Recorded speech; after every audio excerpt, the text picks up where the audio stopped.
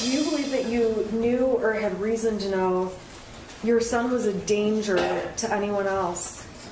No.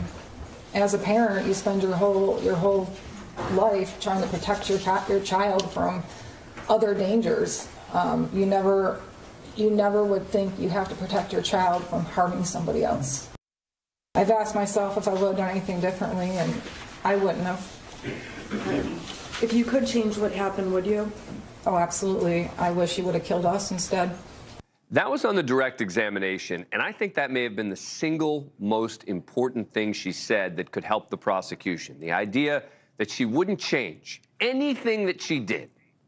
Of course, we're talking about the Michigan mom now charged 4 counts of manslaughter for the crimes committed by her son. Back with me, Geraldo Rivera, the veteran journalist, Rachel Juarez, judge on TV's Hot Bench, and Jesse Weber, NewsNation legal contributor.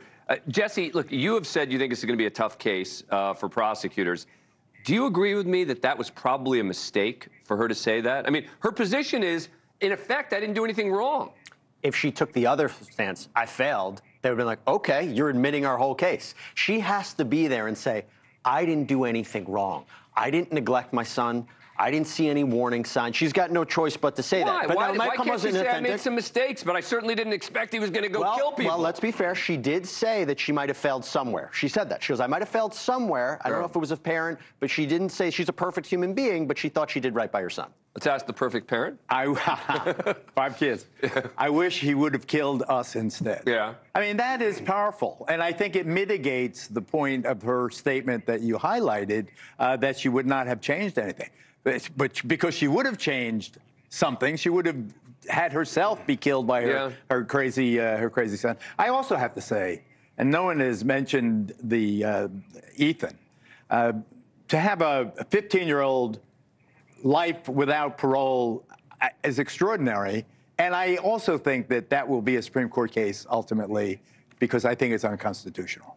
Well, it's definitely unconstitutional to get the death penalty at that age. Which well, how about life without parole? It's kind of it's a lingering death penalty. Rachel, what do you make of her comments on the witness stand where she said nothing she really would have done differently leading up to it? Look, it's consistent with this sort of malaise and the kind of attitude that she took.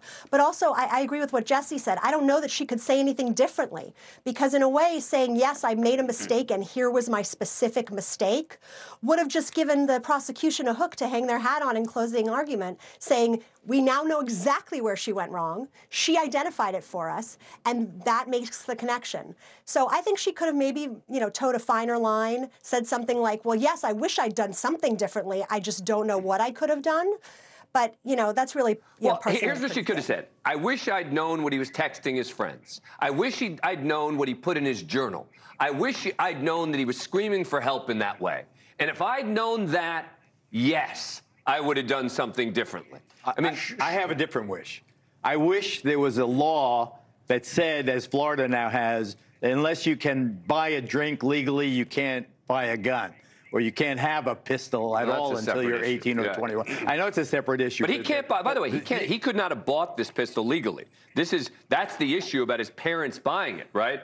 But just to go back to your point, if she would have said all that, that would have negated everything else where she said, listen, I didn't check his text messages, no reason to. I didn't check about anything mental health. I had no reason to believe he had a mental health issue. Never communicated to me. If then at the end she says, yeah, I wish I would have known all this, it kind of negates everything she said before. I think so. I think it shows a willingness to recognize the severity of what has happened and to say, of course, I wish I had done things differently. Let me play. I'd asked before the break about the Swingers app that she was asked about, and prosecutors basically trying to show that she was distracted, that she was having an affair, she wasn't paying attention. This is number 5. It wasn't just during the week, Monday through Friday, was it? No. No. In fact, that's what you said yesterday, but in fact, it included trips.